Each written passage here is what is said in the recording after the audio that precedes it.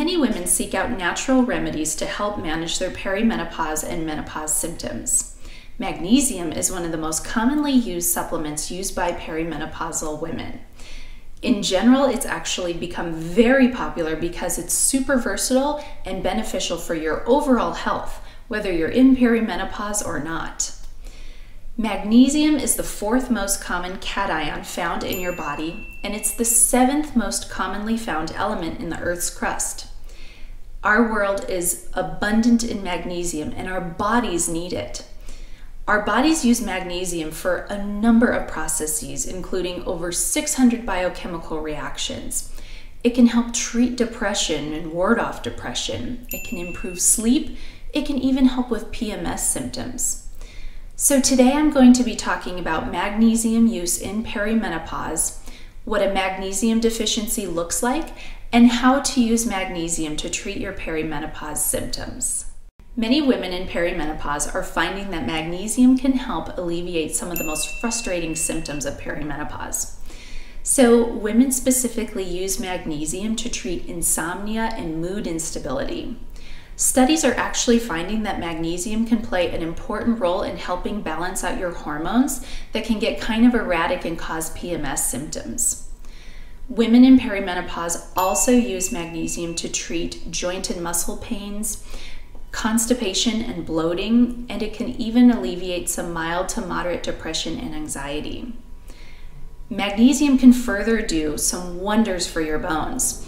So the Women's Health Initiative, which is one of the largest studies that's ever been conducted on women's health in general, found, among a number of other things, that magnesium supplementation can actually improve a woman's bone density after menopause. So women that take a magnesium supplement are less likely to have bone loss caused by osteoporosis compared to women that do not supplement with magnesium. So what is a magnesium deficiency? This is when you're not getting enough magnesium, likely from your diet, but it also could be caused by something else, say some medications you're taking. Unfortunately, 50% of Americans are not getting enough magnesium from their diet. And this is largely in part to our standard American diet, which is just not rich enough in certain essential nutrients like magnesium. Also, there are certain people that are more at risk for a magnesium deficiency. So postmenopausal women actually are more likely to have magnesium deficiency, as well as people who are obese and that have chronic health conditions as well.